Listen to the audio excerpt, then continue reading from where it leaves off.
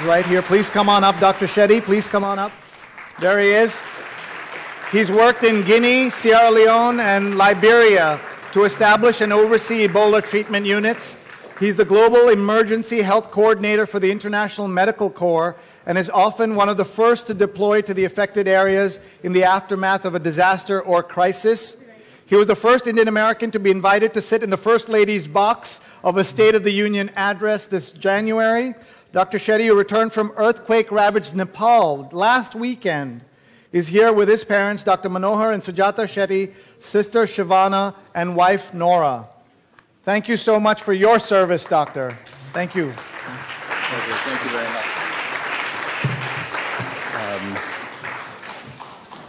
much. So good evening, everybody.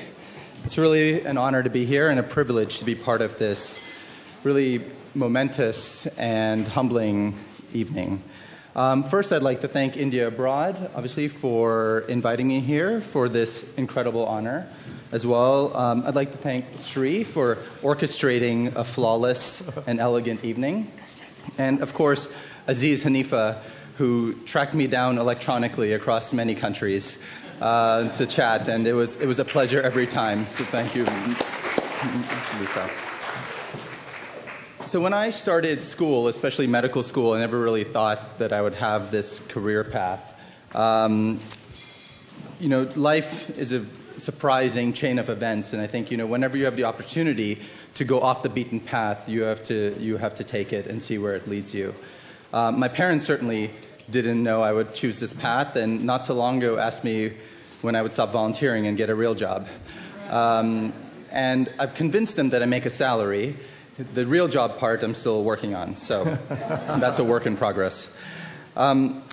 Listening to all the amazing awardees tonight and hearing what they've done has made me realize a couple things.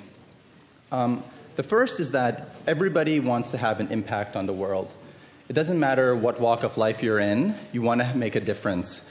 And it's less important what field that impact is in. It could be medicine, it could be engineering, it could be business, it could be spelling. But it's really the journey which really determines the scale of that impact. It's the perseverance and the determination and the hard work that it takes to get there, which is really the meaningful part. And if it was easy, everybody would do it. If it was easy to win a spelling bee, we wouldn't be honoring Ansoon and Sriram here tonight. And if it was easy to win a National Geographic bee, we wouldn't be honoring Akhil here tonight. And I also realized that if the competition ends in the word bee, you have to be Indian to win it. It must be some sort of prerequisite. So congratulations to all three of you, but everybody else is sort of at a disadvantage. The second thing that I realized is that greatness isn't this esoteric, abstract concept. We've seen it here tonight. We've seen it in this room. And it's tangible. We can feel it. We can experience it. It's achievable by everybody. It's predicated by hard work, determination, and sometimes just plain practice. And if tonight has done nothing else, it serves as a testament to really what we can do ourselves, what our children and our future children can do, and what we can do as a community, which I'm incredibly proud of to be part of. I'd like to thank International Medical Corps for giving me the opportunity to travel around the world to do what I can and we can collectively to help people in need, especially those affected by disaster, and from allowing me to have a job that I absolutely love to do. I'd like to thank my family.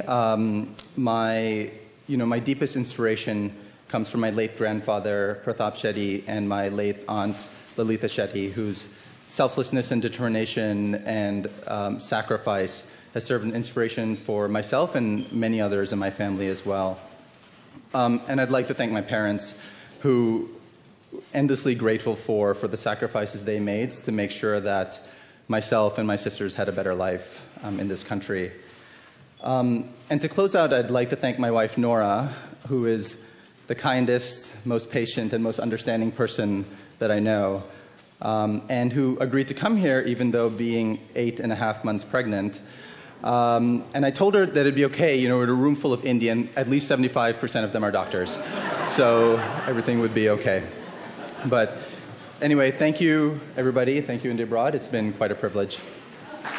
Doc. Thank you very much. He's a real hero, folks. When there's trouble, he gets on a plane and goes. It's amazing.